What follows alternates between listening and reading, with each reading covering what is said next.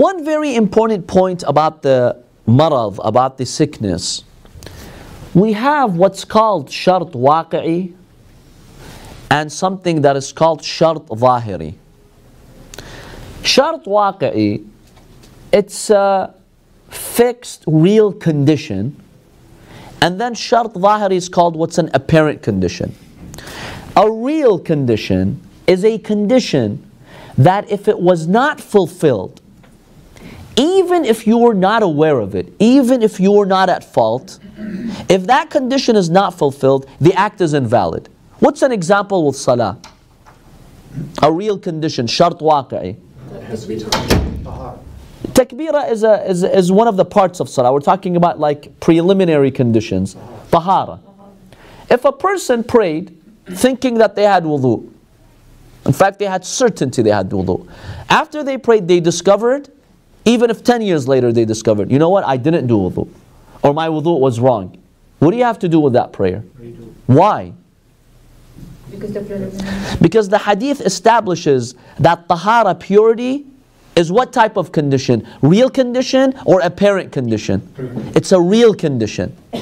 Meaning even if you were not at fault, even if someone misinformed you, even if whatever happened, the point is I did not bring the condition. So the act is invalid. This is called shart waqi'i. And then sometimes you have a shart dhikri. Shart that is zahiri. It's an apparent condition. What's an example of an apparent condition? In salah?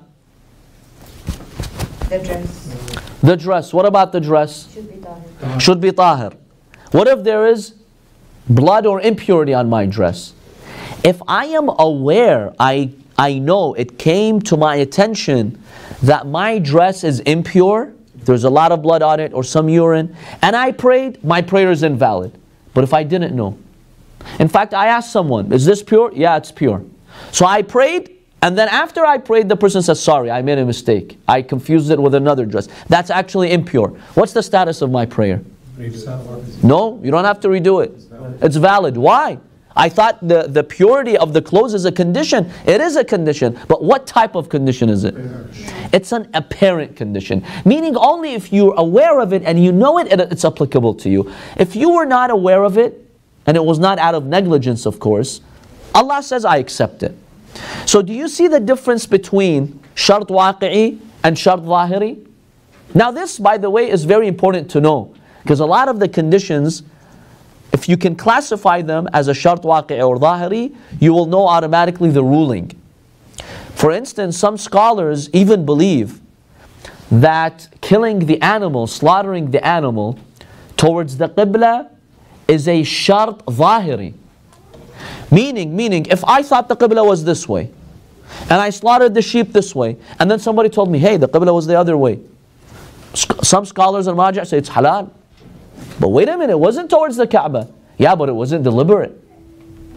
Because the condition of positioning the animal towards the Kaaba is not a real condition. It's an apparent condition. Meaning only if you're aware of it and if you know it. And that's why some scholars have mentioned, if there are some Muslim sects who don't believe in slaughtering the animal towards the Qibla is wajib, it's only mustahab, like some Sunnis, they believe that when you're slaughtering the sheep towards the Kaaba, it's mustahab to position it toward the Kaaba. It's not wajib. That's why some scholars have said that food is halal. But you tell them, wait a minute, it wasn't towards the Qibla. He's like, yeah, but that person in that sect, he doesn't believe it's wajib. So he didn't deliberately violate the law. He was under the impression that it wasn't wajib, and so he mistakenly violated the law. But that condition is applicable here, so it's halal. Just to give you an idea of this discussion. Would that be halal for us? Yeah, no, it's halal for us. That's the idea here, that it's halal for us. Yeah, Sayyid Sistani and some others, they do say this. This is their fatwa. Because they consider this a shart zahiri. What about the dhabiha itself? Meaning cutting the 4 jugular veins. That's a shart waqi'i. Meaning if somebody killed a sheep, we thought the person killed it halal, and then it came to our attention, you know what, I didn't fully cut the throat, I cut it halfway. In reality, the food is not halal. So now that you know, you can't continue eating it. Because now this is what type of shart? It's a real condition. Shart waqi'i. So it makes a big difference to know the shart al-zahiri and shart al-waqi'i. Let's now apply it in our case. Marad, sickness, prevents you from fasting. So what's the condition here that we can imply? One of the conditions of fasting is not to be sick, right? Can I say that? One of the conditions of fasting is to be free from sickness. Examine this condition, being free from sickness. Is this condition a real condition or an apparent condition? Meaning, I thought I was free from sickness, and the fast would not hurt me, would not harm me. It would not increase my sickness or cause a new sickness or prolong the sickness. I thought that. For whatever reason, I was under that impression. I fasted. After a few hours, I discovered this is harmful. It caused me sickness. So that condition of being free from sickness, it was, what happened to the condition here? It was not observed here because I got harmed from that fasting.